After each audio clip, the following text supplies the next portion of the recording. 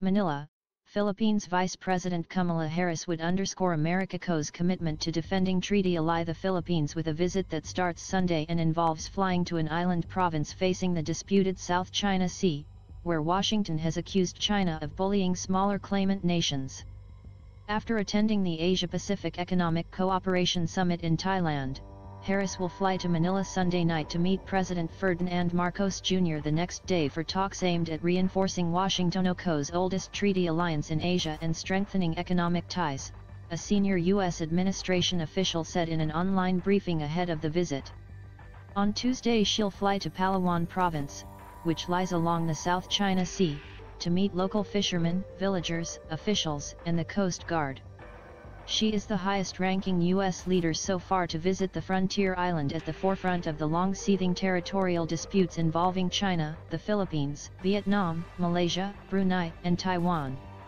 The Philippine Coast Guard is expected to welcome Harris on board one of its biggest patrol ships, the BRP Teresa Magbanua, in Palawan, where she would deliver a speech before Coast Guard, police, military, and government officials, according to Coast Guard spokesperson Commodore Armand Bailalo. Harris will underscore the importance of international law, unimpeded commerce, and freedom of navigation in the South China Sea, the U.S. official said, and added, in response to a question, that Washington was not concerned how Beijing would perceive the visit.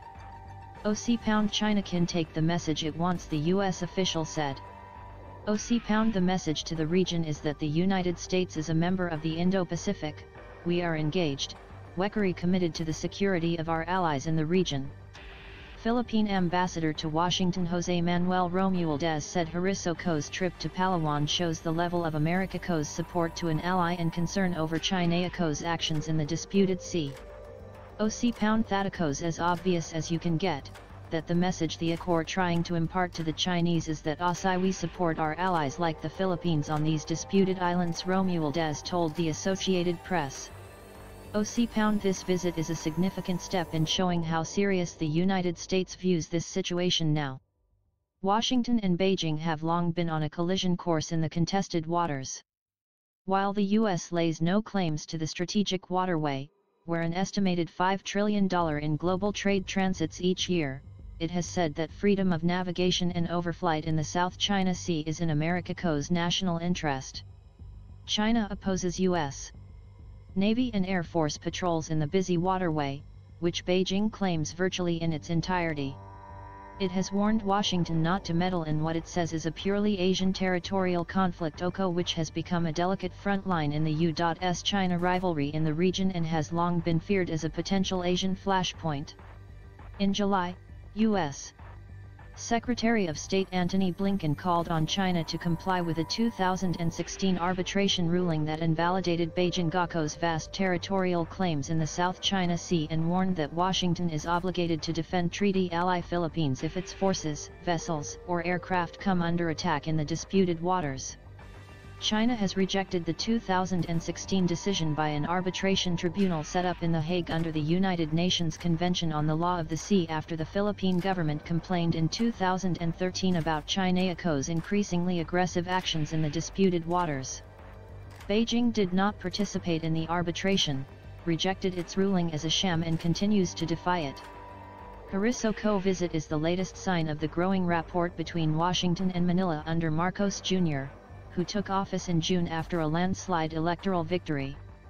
America's relations with the Philippines entered a difficult period under Marcos's predecessor, Rodrigo Duterte, who threatened to sever ties with Washington and expel visiting American forces, and once attempted to abrogate a major defense pact with the U.S. while nurturing cozy ties with China and Russia.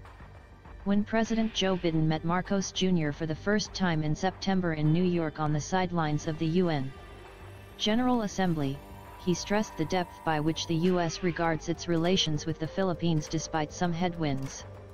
We've had some rocky times, but the fact is it's a critical relationship, from our perspective. I hope you feel the same way, Biden said. We continue to look to the United States for that continuing partnership and the maintenance of peace in our region, Marcos Jr. told Biden. We are your partners. We are your allies.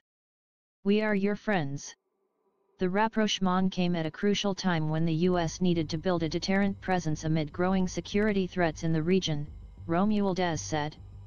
Philippine Military Chief of Staff Lieutenant General Bartolome Bacaro said last week that the U.S. wanted to construct military facilities in 5 more areas in the northern Philippines under a 2014 Defense Cooperation Pact, which allows American forces to build warehouses and temporary living quarters within Philippine military camps.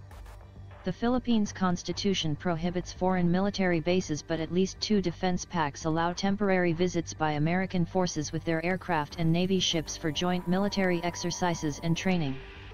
The northern Philippines is strategically located across a strait from Taiwan and could serve as a crucial outpost in case tensions worsen between China and the self-governed island.